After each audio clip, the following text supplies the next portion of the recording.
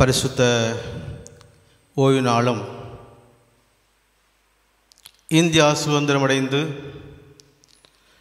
75வது ஆண்டு விழாவை கொண்டாடுகிறோமாகிய இந்த பரிசுத்த நன்னாளிலே உங்களோடு கூட சேர்ந்து இறைவனை ஆராதிப்பதிலும் இறைவனுடைய நாமத்தை மகிமைப்படுத்துவதிலும் இறைவனுடைய செய்தியை எங்களோடு கூட பகிர்ந்து கொள்வதிலும் நான் மிக்க மகிழ்ச்சி அடைகின்றேன்.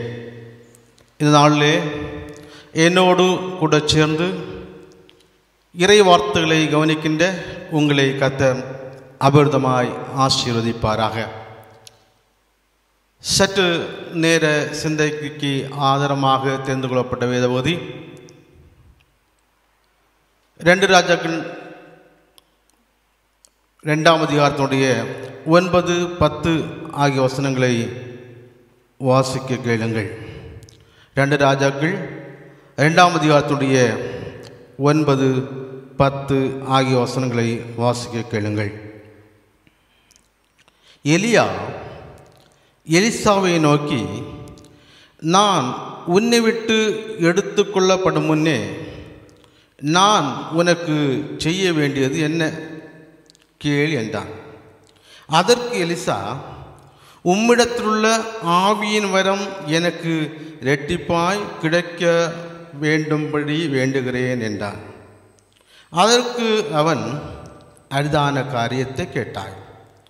உன்னை விட்டு நான் எடுத்து கொள்ளப்படுகையில் என்னை நீ கண்டால் உனக்கு கிடைக்கும், இல்லாவிட்டால் கிடையாது என்றான். இருந்தவாறே கண்களை மூடி நாம் ஜெபிப்போமாக. எங்கள் கண்மலையும் மீட்பெருமாய கர்த்தாவே, ஆசீர்வதிக்கப்பட்டதான மனமகிழ்ச்சியான விடுதலையின் ஓய்வு நாளின் காலை வேளைக்காக நாங்கள் உம்மை நன்றியோடு துதிக்கின்றோம். இதுவரையிலும் நாங்கள் உம்மை ஆராதித்தோம், உமது நாமத்தை மகிமைப்படுத்தினோம், எங்களுடைய தேவைகளுக்காக செபித்தோம். இப்பொழுதும் உம்முடைய வார்த்தைகளை நாங்கள் கேட்பதற்காக கடந்து செல்கின்றோம். தூய ஆவியானவரே, எங்கள் மேல் திருவிழம் பற்றி எங்களுக்கு தேவையான நல்வார்த்தையை தாரும். திக்கு வயனாகிய மோசையோடு கூட இருந்து பேசின இறைவனே, ஏழை அடியானை மறைத்து தம்முடைய மக்களுக்கு தேவையான வார்த்தையை பொழிந்தெழும். இந்த வார்த்தைகள் யாவும் எங்கள் வாழ்க்கையிலே ஆசீர்வாதமாக அமைவதை தாரும். இயேசு மூலம் ஜெபம் நல்ல பிதாவே, ஆமென். மனித வாழ்க்கை என்பது இரண்டு சக்திகளுக்குள் பட்ட வாழ்க்கை. அப்படின்னு சொன்னால், இரண்டு சக்திகளுக்குள்ளே இடைப்பட்ட நிலையிலே வாழ்கின்ற வாழ்க்கை மனித வாழ்க்கை. ஒன்று சாத்தானுடைய சக்தி. இந்த உலகத்திலே வாழ்கின்றான மக்களை சத்ருவாகிய சாத்தான் தன்னகத்தை ஈர்த்து கொள்ளும்படியாக அவனுடைய சக்தி அனுப்பி அவனை விசுவாசிக்க செய்து அவனிலே சேர்ப்பதற்காக எத்தனிக்கதான ஒரு நிலை சாத்தானின் சக்தி. மற்றொன்று, இந்த உலகத்தை படைத்து பராமரித்து பாதுகாத்து ஆசீர்வத்து நன்மையினாலும் கிருபையினாலும் முடிசூட்டி தம்மண்டை வருகின்ற மக்களை புறம்பே தள்ளாதபடி பாவங்களிலிருந்து அவர்களை மீட்டு பரலோகத்துக்கு நேராக பாதுகாட்டுகின்ற நித்திய வாழ்வை அளிக்கின்ற பரிசுத்தராம் இறைவன் காட்டுகின்ற பாதை. ஆக இரண்டு சக்தி, ஒன்று சாத்தானு சக்தி, மற்றொன்று இறைவனு சக்தி. இந்த இரண்டு சக்திகளுக்குள் பட்ட வாழ்க்கை ஒரு மனித வாழ்க்கை. இந்த ரெண்டு சக்தியுடைய வாழ்க்கையிலும் விசுவாசம் வைக்கின்ற மனுமக்கள் உண்டு. சாத்தானின் மக்கள் சாத்தானின் மேல் விசுவாசத்தை வைப்பார்கள்.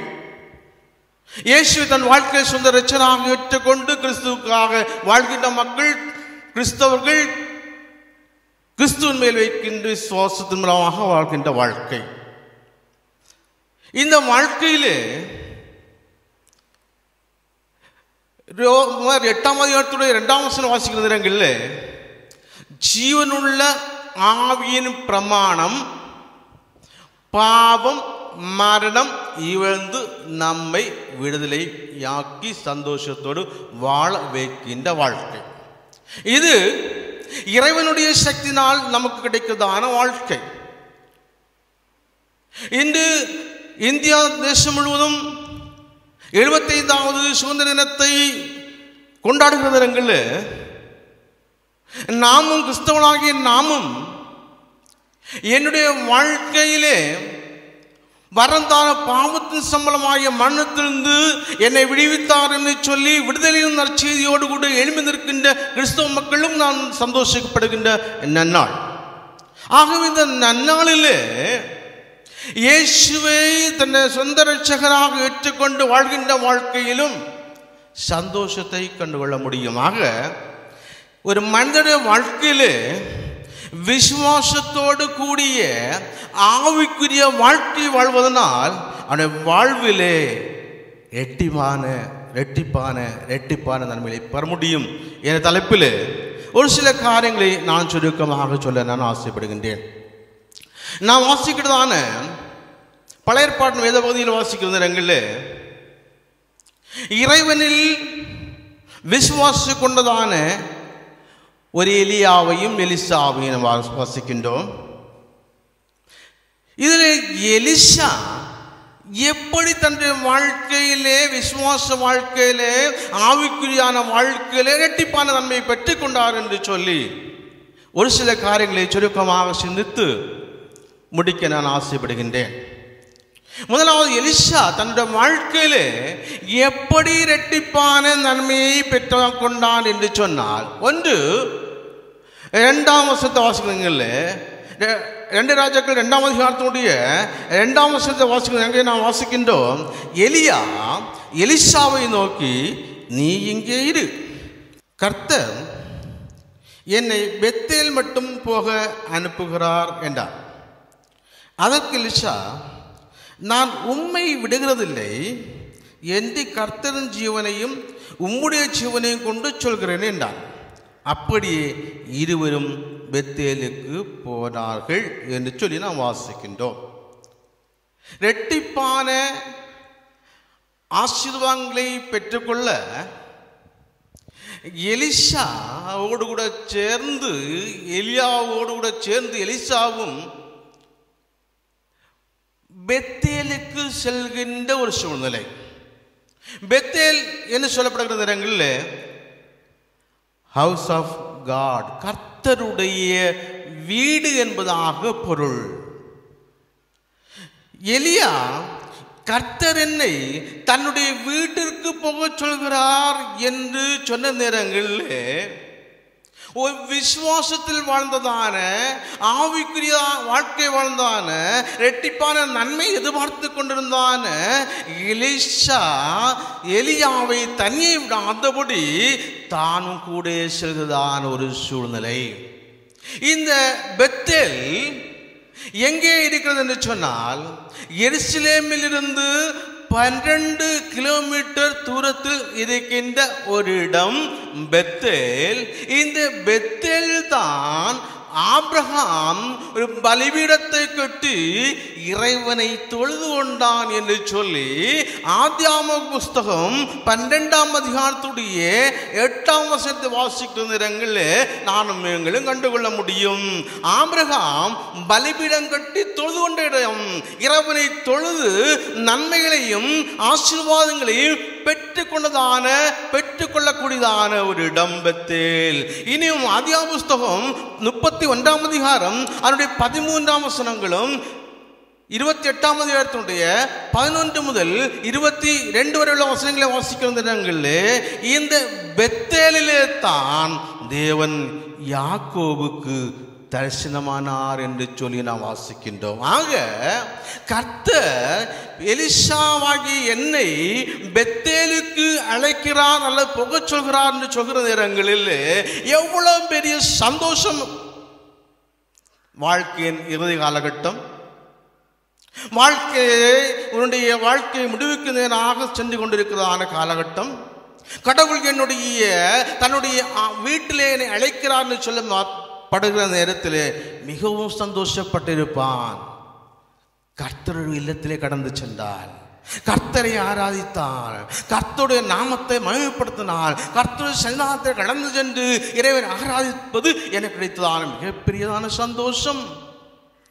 என்ன சொன்ன மாத்திரத்திலே எலியாவும் எலிசாவும் சேர்ந்து போனார்கள் என்று சொல்லி நாம் வாசிக்கின்றோம். எலிசா போவதற்கான காரணம் ரெட்டிப்பான ஆசீர்வாதங்களை பெற்றுக்கொள்ள.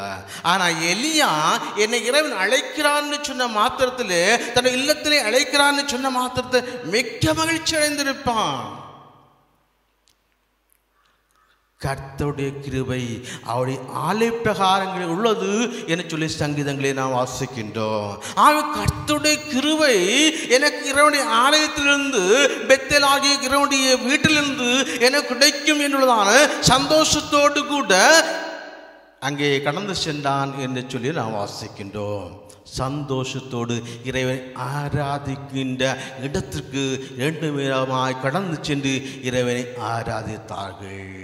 என்னை கேட்கின்ற அருமையான தேவனுடைய பிள்ளைகளே, நம்முடைய வாழ்க்கையிலே இறைவனை ஆராதிப்பதற்காக, இறைவன் நாமத்தை மகிமைப்படுத்துவதற்காக இறைவன் நமக்கு தந்திருக்கிறான திருச்சபையிலே கடந்து வருவது நமக்கு எவ்வளவு பெரிய சந்தோஷம்.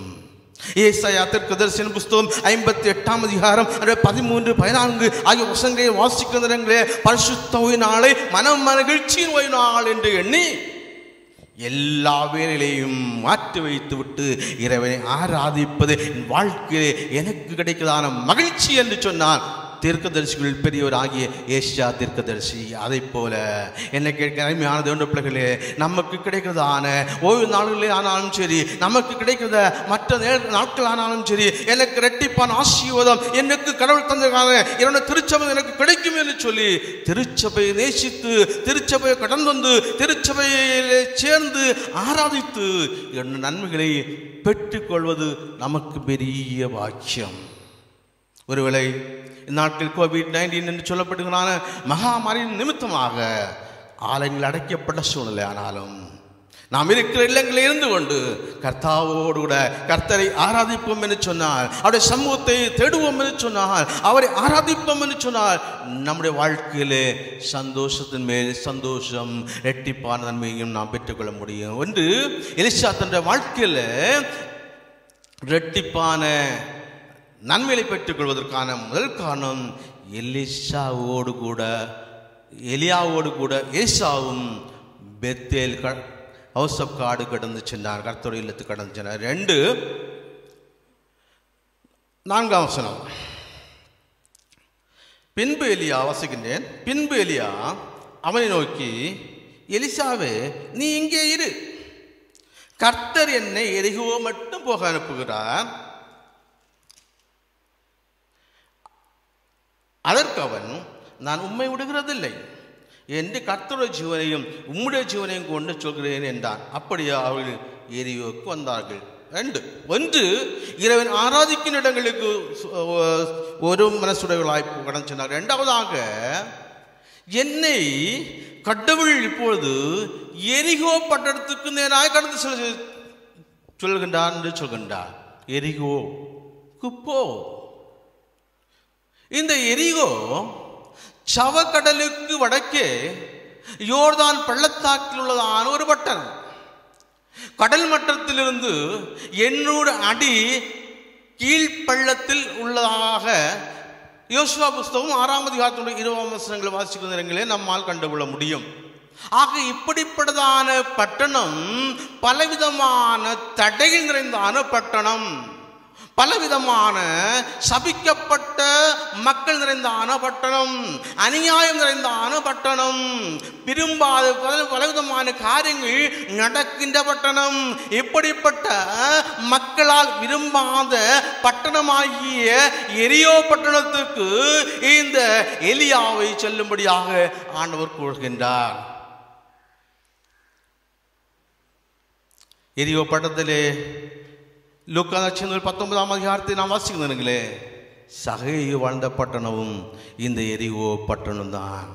சகையு இயேசு சந்தித்த போது சொல்கின்றான், நான் யாரிடத்திலும் அநியாயமாய் வாங்கினதுண்டானால் அதை நலந்தனையாய் திருப்பி கொடுக்கிறான் என்று சொல்கின்றான். ஆக அநியாயமாய் வரி வசூலிப்பவர்களும் அநியாயமாய் நடக்கின்றவர்களுக்கும் கடவுளுக்கு பிரியமல்லாத நிலையை வாழ்கிறவர்களும் நிறைந்ததான பட்டணம் எரிகோ பட்டணம். தடைகள் நிறைந்ததான பட்டணம் எரிகோ பட்டணம். அந்த தடைகள் நிறைந்ததான, அநியாயங்கள் நிறைந்ததான, பிரச்சனைகள் நிறைந்ததான பட்டணத்துக்கு இறைவன் இந்த எலியாவை போய் என்று சொல்கிற இடங்களில் இதை அறிந்த எலிசா என்ன செய்தான்? தடை நிறைந்த பட்டணம் தானே, நான் ஏன் போக வேண்டும்? நான் எதற்கு போக வேண்டும்? நீங்கள் கடந்து சென்று வாருங்கள் என்று சொல்லியிருக்கலாம். மாறாக அவன் விசுவாசம் உடைய இறைவனிடத்தில் விசுவாசம் உடையவனானபடியாலும் ஆவிக்குரியதான வாழ்க்கை அவன் வாழ்ந்தபடியாலும் தடைகளை தகர்த்தெறுகின்ற இறைவன் என்னோடு கூட இருக்கிறார் என்பதான ஒரு நம்பிக்கை, விசுவாசத்தின் நங்குரமாகிய நம்பிக்கை வாழ்க்கையில் காணப்பட்டபடியாலே அவனும் சேர்ந்து கடந்து செல்கின்றான்.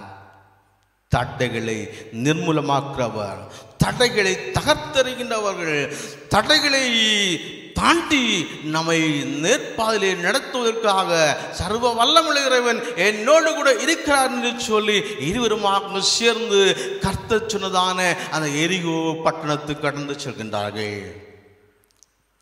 தடைகளை நிர்மூலமாக்கி கர்த்தருடைய திட்டத்தை நிறைவேற்றுகின்ற மக்களாய் இவர் கடந்து சென்றார்கள். நம்முடைய வாழ்க்கையிலே இறைவனை ஆராதிக்க முற்படுகிற நேரங்களே ஆராதனை மூலமாக இரட்டிப்பான நன்மையை நானும் நீங்களும் பெற்றுக்கொள்ள முடியும் என்று சத்ருவாகிய சாத்தானுக்கு நன்றாக தெரியும். ஆகவே இறைவனை ஆராதிப்பதற்காக நாம் கடந்து செல்கின்ற நிலையிலே பலவிதமான ஹிண்ட்ரன்ஸ் அல்லது தடைகளை நம்முடைய வாழ்க்கையிலே கொண்டு வருவான். ஒருவேளை வீட்டில் இருக்கலாம் தடை, அல்லது நாம் வாழ்கின்ற பாதையிலாக இருக்கலாம் தடை, அல்லது நாம் சேர்ந்து ஒருமித்து ஆராதிக்கின்ற ஆராதனை கூட்டத்தில் இருக்கலாம் தடை. அந்த தடைகளை தகர்த்தறிகின்றவர் என்னோடு கூட இருக்கிறபடியாலே நான் இறைவனை ஆராதிப்பேன், இறைவன் வார்த்தைகளை கீழ்ப்படிவேன், இறைவனை நான் விசுவாசிக்கிறேன் என்று சொல்லிக்கொண்டு அவன் தடைகளை தகர்ந்தறிகின்ற இறைவன் நாமத்தினாலே இறைவனை விசுவாசிக்கிறபடியாலே அவன் முன்னேறி எரிகோ பட்டணத்துக்கு கடந்து சென்றான். இறைவன் வார்த்தைகளை விசுவாசித்துக் கொண்டு என்னை கேட்கின்ற அருமையான தேவனுடைய பிள்ளைகளே, நம்முடைய வாழ்க்கையிலே ஒருவேளை நாம் பிறந்த நாள் முதல் கிறிஸ்தவனாக இருக்கலாம், அல்லது சமீபத்திலே நாம் கிறிஸ்தவர்களாய் காணப்படலாம். விவித நிலைகளிலே தடைகள் வருகிற நேரங்களிலே கடந்த நாட்கள் COVID-19 என்று சொல்லப்படுகிறதான மகா மாறியின் நிமித்தமாக நம்முடைய வாழ்க்கையில் தடைகள் கடந்து வந்தது. அந்த COVID-19 சொல்லப்படுகிறதான தடைகள் நம்முடைய வாழ்க்கையிலே கடந்து வந்தனங்களே, ஆலயம் கூட அடைக்கப்பட்ட சூழ்நிலை, ஆலயம் கூட அடைக்கப்பட்ட சூழ்நிலை, தடை இறைவனை ஆராதிப்பதற்கு தடை. நம்முடைய வாழ்க்கையிலே நாம் இல்லத்தில் இருந்து கொண்டு கோவில் மீட்டிங்களோட இறைவன் நாம் ஆராதித்தோம், அற்புதங்கள் இறைவன் செய்தார், அதிசயங்கள் இறைவன் செய்தார், தடைகளை நிர்மூலமாக்கி கொண்டு மீண்டும் திருச்சபையை தொடர்ந்து இறைவனை ஆராதிக்க முடியாத வாய்ப்பை எனக்கும் உங்களுக்கு தந்தார் என்று சொன்னார். தடைகளை தகர்த்தறிகின்ற எரிகோ போன்றதான மதில் நிறைந்த தடைகள் நம்முடைய வாழ்க்கையிலே வந்தாலும் தகர்த்தறிய சக்தியுடைய இயேசுவை நானும் நீங்களும் விசுவாசிக்கிறபடியால நாம் முன்னேறி இரட்டிப்பான ஆசீர்வாதத்திற்காக கடந்து செல்ல வேண்டியுள்ளாய் காணப்படுகின்றோம். எரிகோ பட்டணத்துடைய தடைகளை கர்த்தர் நிர்மூலமாக்கினார். சாத்ராக், மேஷாக், ஆபேத்நேகோ என்று சொல்லப்படுவதான வாழ்வுகளை குறித்து வாசிக்கிற நேரங்கள் தானியேலின் புத்தகத்திலே நான் வாசிக்கிற நேரங்களே அது வாழ்க்கையிலே இறைவனை ஆராதிக்க கூடாதபடி தடைகள் காணப்பட்டது. இறைவனை ஆராதித்தால் 7 மடங்கு அதிகரிக்கப்பட்டதான தீச்சுளையிலே போடுவேன் என்றுள்ளதான அரசுடைய கட்டளை இருந்தும் தடைகளை நிர்மூலமாக்கின்றவர், தடைகளை நிர்மூலமாக்கி என்னை ஆசீர்வதிக்கின்றவர், என்னை மேன்மைப்படுத்துகின்றவர், எட்டிமான நன்மையை எனக்கு தருகின்றவர் என்னோடு கூட இருக்கிறார் சொன்ன ஏகோபித்த நம்பிக்கையிலே ஏகோபித்த விசுவாசத்திலே அவன் ஆவிக்குரிய வாழ்க்கை வாழ்ந்தபடியால் தான் சாத்ராக், மேஷாக், ஆபேத்நேகோ இறைவனை ஆராதித்தார்கள். அரசனுடைய கட்டளைப்படியாக 7 மடங்கு அதிகரிக்கப்பட்ட தீச்சுளையிலே எடுத்து எறிந்தார்கள். தீச்சுளையிலே போடை கொண்டிருந்து சென்றவனோ தீக்கிரையானான். ஆனால் சாத்ராக், மேஷாக், ஆபேத்நேகோ என்று சொல்லப்படுகிறான இறை மக்களுடைய வாழ்க்கையிலே, விசுவாச வீரர்கள் வாழ்க்கையிலே, விசுவாசிலே ஆக்கியான வாழ்க்கை வாழ்கின்ற அருமையான சாத்ராக் மேஷாக் ஆபேத்நேகோவுடைய வாழ்க்கையிலே ஒரு முடிவு போலும் கருகவில்லை. அருமையானவர்களே, ஒரு முடிவு போலும் கருகவில்லை.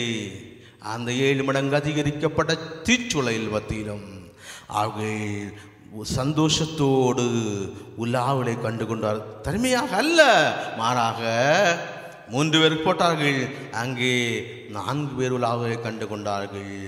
ஒரு ஆடையிலே எந்த விதமான மாற்றம் அந்த 7 மடங்கு அதிகரிக்கப்பட்ட தீயினால் செய்ய முடியவில்லை. அந்த 7 மடங்கு அதிகரிக்கப்பட்ட தீயினால் அந்த சரீரத்திலே எந்த விதமான மாற்றத்தையும் புண்களையும் ஏற்படுத்த முடியவில்லை. காரணம், 4ஆவதாக அவளோடு கூட சேர்ந்து நடந்தவர் தட்டைகளை நிர்மூலமாக்குகின்ற ஒரு இறைவன்.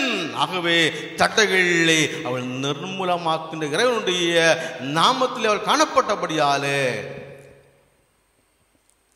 அந்த நாட்களில் சாத்ராக் மேஷாக் மிகவும் ஆசீர்வதிக்கப்பட்டார்கள், தேசத்திலே உன்னத நிலையிலே கண்டுகொண்டார்கள் என்று சொல்லி தானியேல் புத்தகத்தை நாம் வாசிக்கிற நேரங்களில் கண்டுகொள்ள முடியும்.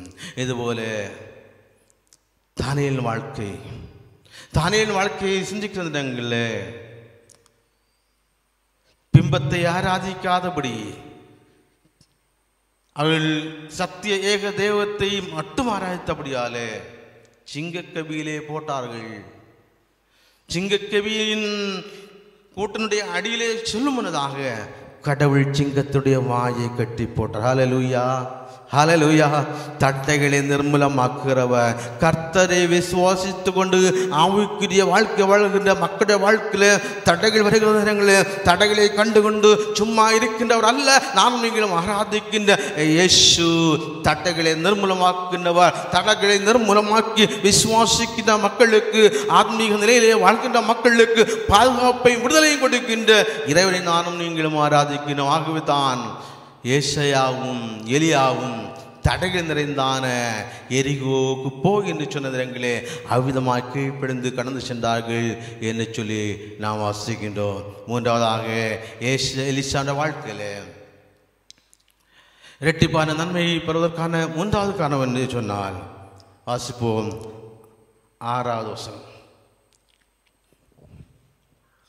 பின்பு எலியா அவனை நோக்கி, நீ இங்கே இரு, கர்த்தர் என்னை யோர்தானுக்கு அனுப்புகிறார் என்றான். அதற்கு அவன், நான் உம்மை விடுகிறதில்லை என்று கர்த்தருடைய ஜீவனையும் உம்முடைய ஜீவனையும் கொண்டு சொல்கிறேன் என்றான். அப்படியே இருவரும் போனார்கள் என்று சொல்லி வாசிக்கின்றோம். யோர்தானுக்கு கடவுள் என்னை அனுப்புகிறார். பிறகு இந்த 3 நிலைகளிலும் பெத்தேலுக்கு செல்லும்படியாக சொன்ன நேரங்களிலும், எரியோவுக்கு போய் என்று சொன்ன நேரங்களிலும், யோர்தானுக்கு போய் என்று சொல்லப்படுகிற நேரங்களிலும் எலிசா நீ இங்கே இரு, நீ இங்கே இருந்தா போதும். ஆனா எலிசா விதமாக அடங்கி இருக்காதபடி உன்னோடு கூட சேர்ந்து போடுறதை நாம் வாசிக்கின்றோம். இந்த 3வது யோர்தானுக்கு என்னை இறைவன் அனுப்புகிறார் என்று சொல்லி, யோர்தான் பாலஸ்தீனாவில் ஊலே என்னும் ஏரியில் உற்பத்தியாகி சவக்கடலில் வீழ்கின்ற ஒரு நதி இந்த யோர்தான் நதி. இந்த யோர்தான் நதி தண்ணீரானது மிகவும் அதிவேகமாக பாயக்கூடிய தன்மையுடையது. இந்த நதியிலே, யோர்தான் நதியிலே இயேசுவானவர் யோவான் சாகனால் திருமுழுக்கு கொடுக்கப்பட்டார். ஞானஸ்நானத்தை பெற்றுக்கொண்ட இயேசுவானவர் இதே யோர்தான் நதியில்தான், நதி கரையில்தான் இயேசுவானவர் 3.5 ஆண்டு காலம் தன்னுடைய ஊழியத்தை தொடங்குவதற்காக 40 நாட்கள் உபவாசம் இருந்து ஜெபித்த நேரங்களில் சத்ருவாகிய சாத்தான் இயேசுவை சோதித்த சோதனை இடமும் இந்த யோர்தான் நதிக்கரைத்தான் என்று சொல்லி நாம் மத்தேயு 4ஆம் அதிகாரத்தினுடைய 3ஆம் வசனங்களை வாசிக்கிறதை கண்டுகொள்ள முடியாக, யோர்தான் நதி பாலஸ்தீனாவிலே சவக்கடலில் விழுகின்ற ஒரு நதி. இயேசுவானவர் ஞானஸ்தானம் பெற்றது கொண்டதான நதி. அதோடு இயேசுவானவர் தன்னுடைய ஊழியத்திற்காக அர்ப்பணித்த நேரங்களில் சோதிக்கப்பட்ட இடமும் இந்த நதி கரையே. அப்படின்னு சொன்னால் சோதனைகள் நிறைந்தது இந்த யோர்தான் நதி. பாருங்க, முதல்ல கர்த்தர் வீட்டுக்கு போய் சொன்ன சந்தோஷத்துக்கு போனான். இரண்டாவதாக எரியோ தடைகள் நிறைந்த பட்டணத்துக்கு சொல்லுகிறேன் என்று சொன்னீங்களும் தடைகளை நிர்மாக்குற என்னோட உண்டு என்று சொல்லி கடந்து சொல்கிறார். மூன்றாவதாக சோதனை நிறைந்த பட்டணத்துக்கு நேராக கடந்து செல்லுங்கள் என்று சொல்கின்றார். சோதனை மனித வாழ்க்கையில சோதனை வருகிற இடங்களில் அநேகர் தன்னுடைய வாழ்க்கையை முடிப்பார்கள். ஏதாவது நிலையிலே சூசைட் செய்தாவது நான் ஏன் வாழ வேண்டும், எதற்காகவே வாழ வேண்டும், சமாதானம் இல்லாத வாழ்க்கை எனக்கு எதற்காக, ஏன் ஏன் என்று பலவிதமான கேள்வி கணக்குகளை ஏற்படுத்தி கொண்டு தன் வாழ்க்கையில் சோதனைகளை சாதனையாக்காதபடி, சோதனையை சகிக்காதபடி அவன் சோதனைக்கு தன்னை உட்படுத்தி கொண்டு தானே தீர்வை ஏற்படுத்திக் கொள்ளும் நிலை சோதனையின் உச்சகட்டம். அநேக நாட்களில் கோவிட்-19 என்று சொல்லப்படுற சோதனை வந்த நேரங்களில் கோவிட்-19 வந்து இறந்த மக்கள் குறைவே, மாறாக கோவிட்-19 என்று சொல்லப்படுகிறதான மகாமாரி நிமித்தமாக பயந்து கொண்டு தன்னை தானே சூசைட் செய்து கொண்டவர்களுடைய எண்ணிக்கையே மிகவும் அதிகம் என்பதாக செய்தியாளர்களை வாசிக்கிறவர்களை நம்மால் கண்டுகொள்ள முடியும். ஆக சோதனை என்பது ஒரு மனிதன வாழ்க்கையில வருவது சகஜமே. என்னன்னு சொன்னா, மனித வாழ்க்கையில நான் சொன்னது போல மனித வாழ்க்கை என்பது இரண்டு சக்திகளுக்கு உட்பட்ட வாழ்க்கை. சாத்தான சக்தி ஒன்று, இரண்டு சக்தி மற்றொன்று. இது ரெண்டு சக்திகளுக்கும் இடையே உட்பட்ட வாழ்க்கை மனித வாழ்க்கை. இப்படிப்பட்ட வாழ்க்கையில் சோதனை வருகிறது இடங்களில் ஒரு கிறிஸ்துவினால் ரட்சிக்கப்பட்டு அல்லது இயேசு தன் வாழ்க்கை சொந்த ரட்சகராக ஏற்றுக்கொண்டு விசுவாசத்தில் ஆவிக்குரிய வாழ்க்கையை வாழ்கிறவர்கள் சோதனைகளை சாதனையாக மாற்றுவார்கள். சோதனைகளை சாதனையாக மாற்றுவார்கள். ஆனால் சாத்தான் சக்திக்கு உட்பட்டு வாழ்கின்றவர்கள் சோதனையை சாதனையாக மாற்ற தெரியாதபடி அந்த சோதனையிலே தன் வாழ்க்கையை அழித்துக் கொள்கிற சூழ்நிலை. ஆகவே சோதனையில் நிறைந்தான காலகட்டங்கள் வருகிற இடங்களில் வேதாகமம் கற்றுத்தருகிறது, சோதனை சகிக்கிற மனுஷன் பாக்கியவான். சோதனை சகிப்பதற்கான திராணி, சோதனை சகிப்பதற்கான பலன் கர்த்தாவே எனக்கு தாரும் என்று சொல்லி கர்த்தரை நோக்கி ஜெபிக்கிற இடங்களில், கர்த்தரை நோக்கி மன்றாடுகிற இடங்களில் கர்த்தர் சோதனையை சகிக்கத்தக்க நிலையில் உள்ளதான பலத்தையும் சக்தியும் கொடுப்பதற்கு அவர் உண்மை உள்ளவராய் வாக்கு தத்துவத்தில் உண்மையுள்ளவராய் காணப்படுகின்றார். ஏசேக்கியாவினுடைய வாழ்க்கையிலே பிளவு நோய் வந்தது. உன் வாழ்க்கை முடிந்தது, நீ மரணப்பட்டு போவாய், உன் வாழ்க்கை ஒழுங்குபடுத்து என்று சொன்னது எங்களை கலங்கி போனான். சோதனையை பதறி போனான்.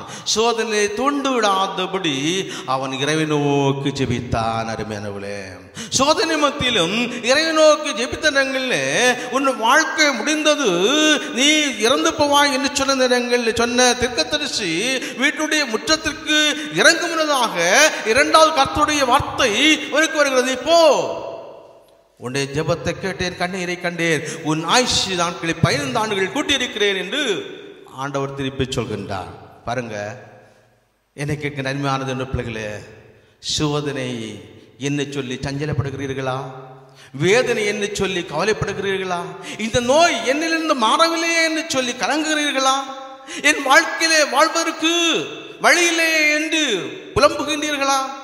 கோவிட் வந்தது, இருந்த வேலையும் இழந்து விட்டேனே, குடும்பத்தை நான் எப்படி நடத்துவேன், திருச்சபைக்கு எப்படி உதவி செய்வேன், என்னை சார்ந்த மக்களை எப்படி நன்மையின் பாதையை நான் நடத்துவேன் என்று கலங்குகிறீர்களா? சோதனை கண்டு பயப்படாதிருங்கள். சோதனைகளை சாதனையாக்கின்ற எம்பெருமான் இயேசுவானவர் உங்களோடு கூட இருக்கிறபடியாலே உங்கள் சோதனைகளை அவர் சாதனையாய் நிச்சயமாக மாற்றுவார் என்பதற்கு எந்த விதமான சந்தேகமும் இல்லை. இங்கே ராஜாக்கள் 2 ராஜாக்கள் புத்தகத்தை திருப்பி வருகின்றேன். அங்கே ஏசாயாவும் எலியாவும் சீரிப்பாகின்ற வெள்ளம் உள்ளதான நதி அண்டைக்கு கடந்து செல்கின்ற யோர்தான் நதிக்கு அண்டையை கடந்து செல்கின்ற இவருக்கு மறுகரைக்கு செல்ல வேண்டும். அதான் கடவுளுடைய கொடுத்திருக்கிற கட்டளை, யோர்தானுக்கு அக்கறை செல்ல வேண்டும். ஆனால் யோர்தான் நதியோ சீரிப்பாகின்றது.